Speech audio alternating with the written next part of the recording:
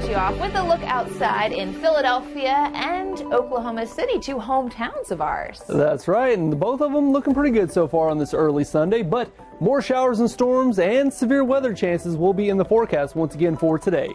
And we will have a much better forecast for some just in time for Labor Day. We'll have those stories and more coming up. AccuWeather Weekend starts right now. Well, good morning. Thanks for joining us on AccuWeather Weekend. I'm Melissa Constance. And I'm Damian Lotus. It's always nice to see the hometowns here on an early Sunday, right? Yeah, mine's still looking pretty dreary personally. I just drove through it the other day and I was like, ugh, clouds. Well, I'm going to mine tonight, so hopefully it clears up just a little bit, so we'll see.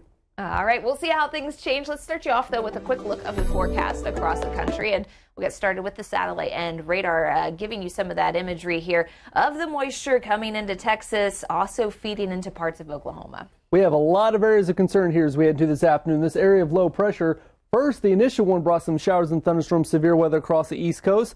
But we're reloading for another chance here as we head into this afternoon, Melissa. And that means some thunderstorms. Places like Buffalo, for example, will also be dealing with a little bit of wet weather out there, in places like New York City from that other front. So if you're along that area with the moisture across the south, expect those thunderstorms to rumble. But other than that, across the northern plains and the Great Lakes, beautiful sunny skies, highs in the 70s. That's not too bad for the first day of September. Yeah, meanwhile, things are heating up through the western U.S. We want to get to our top story, though, which is the cold fronts that we've been tracking. It's brought severe thunderstorms across the Northeast and the East Coast for Saturday. That's right, and some will even see more mild conditions with below average highs, not only today, but for your Labor Day as well. And there will be another round of strong to severe thunderstorms as we head into tonight. But the good news is this front is going to set up for a beautiful, great Labor Day holiday for some, as we were talking about. Yeah, let's check things out at New Jersey. The view, again, cloudy. I just came from the beach as we were kind of just talking about. It was at the Jersey Shore, and let me tell you, the past 2 days look like this. It does get better for folks that are there for the Labor Day weekend, but you're going to want to try to embrace Monday, which I know is usually consisting of the drive back, right? That's kind of the worst thing about Labor Day itself is you kind of get the morning and then sometime in the afternoon you got to leave and get on home, get ready for work and school and the week to come.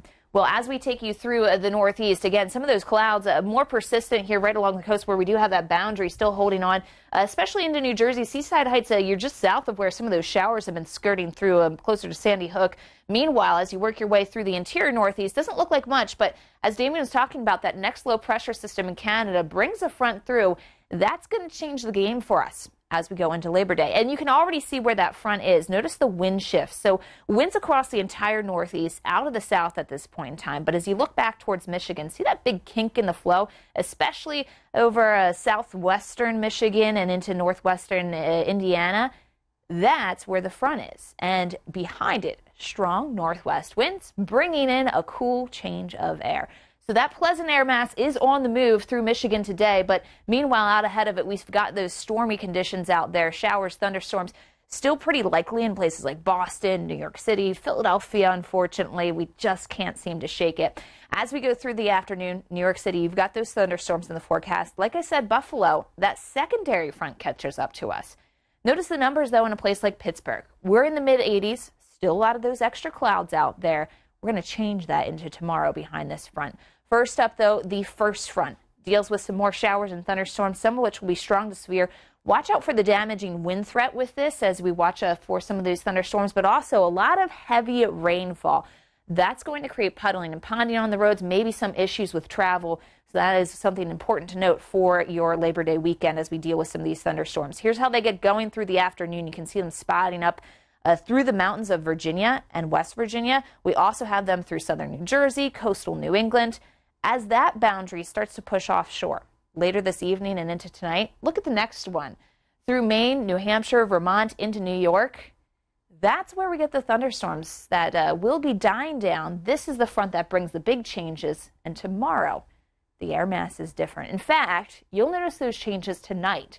In places like Detroit and Buffalo, we're back into the mid-50s for lows.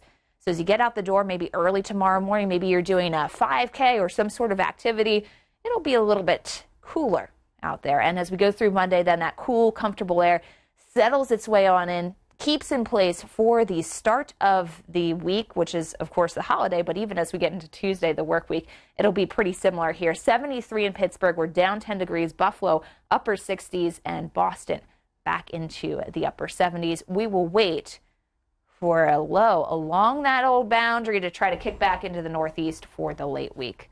Let's take you a little bit farther to the south now as we talk about what's coming up next in the southeast. The boundary there is still holding on.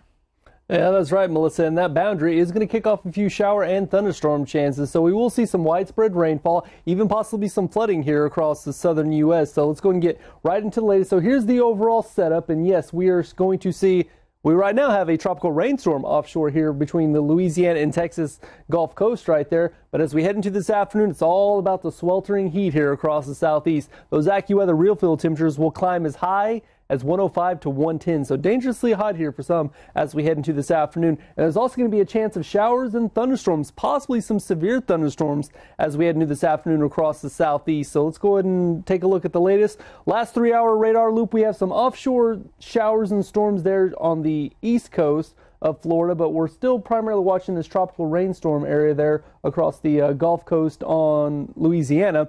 This is going to slowly lift its way to the north, and that's going to bring some widespread showers, even some rumbles of thunder as we head into this afternoon. Future track radar is showing that by midday, we'll still see those showers offshore on Florida, some of that rainfall moving onshore along the Gulf Coast.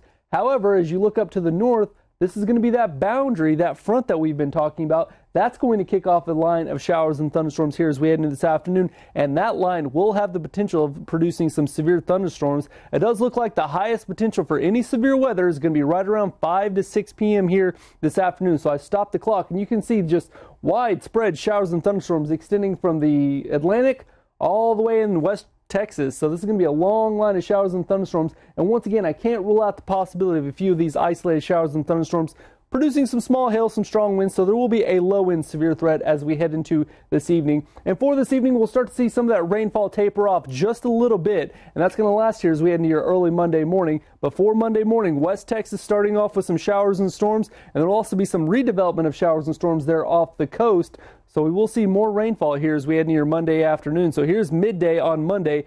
Heavy rainfall expected across West Texas along that I-20 corridor. So we will be watching that very carefully. But in the meantime, let's go ahead and take you right now live to Houston, Texas. We're going to get ready for the Big Three, tracking some mixed weather conditions here as we head throughout the next couple of days here for us. Melissa, in Houston, looking kind of dreary as well.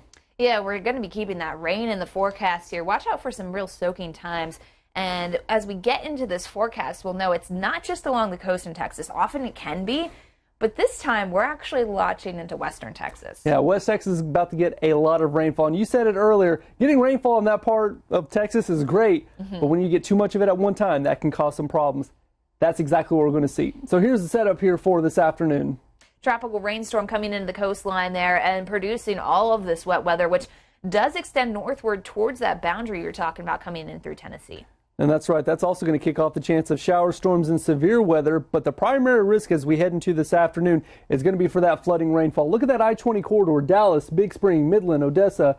We're going to see some heavy rainfall even up north towards Lubbock on I-27. Yeah, the tail end of that boundary just kind of traps the moisture coming in from that tropical rainstorm, and that's where it dumps out over western and central Texas. And that's exactly what we're going to see for today. All right, let's take you into the tropics because we still have to talk about it. We're going into the peak of hurricane season. Now that we've started September, we've flipped the page. September 10th is the peak of hurricane season, and we know things can get active quickly. Yes, they can. We've had dry air in place here over the past couple of days. That has really helped out, but that dry air is starting to evaporate now. We're going to see this little band right here where the conditions are going to be primed for tropical storm development. And that's going to be a problem for two different tropical waves that we're tracking. One that's working into the Caribbean through the midweek and the early week here. So we'll be dealing with that as we go through the upcoming days. And then later in the week, we'll watch for that further west tropical wave in the central Atlantic. That's not to say that we can't see anything a little closer to home, too. We'll keep a close eye on that as well. All right, so for the number 3. This is the good news here for the weekend forecast. Beautiful weather here for Labor Day. So here's the setup for Labor Day. That area of low pressure is going to push its way off to the east. High pressure is going to dominate the northern plains, the Great Lakes, and the Northeast. And I can't pick a better word to describe this or what you would want for Labor Day than comfortable, right? That's exactly what we're going to see. Yeah, we like that, especially after those views. You can see the sunrise there in Ocean City, New Jersey, capturing that just yesterday, and that was one of the last times we saw the sun. So we're ready for this dry air mass to push into the Northeast. That's right. Highs for Labor Day across the Northeast, pretty nice with a mix of 60s, 70s, and 80s. Yeah, it's going to be pleasant for many, including those areas too around the Great Lakes. So enjoy it if you're camping, whatever you might be doing, I guess, outside.